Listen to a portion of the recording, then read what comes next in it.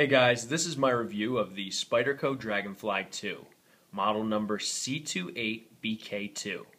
This knife has a multitude of improvements over the previous generation. Those improvements include a wire clip, jimping on the spine and choil, and a screw construction. The jimping, of course, increases the handling of the knife, and the screw construction enables you to take the knife apart for making adjustments or for easy cleaning. This knife is ideal for use as an EDC with a blade length of 2¼ inches.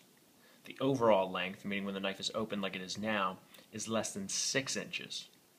The knife also weighs just 1.2 ounces.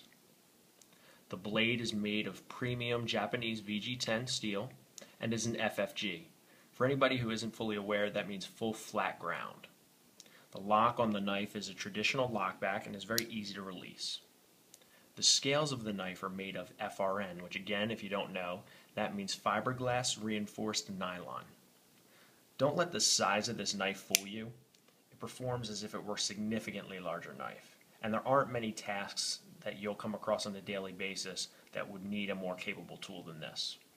The MSRP for this knife is $84.95, but they can easily be found for nearly 40% less than that. When you hold this knife, it exudes preciousness, as do all but one Spyderco knives that I've had, that being the Ambitious. They always leave you with an impression of importance and high quality.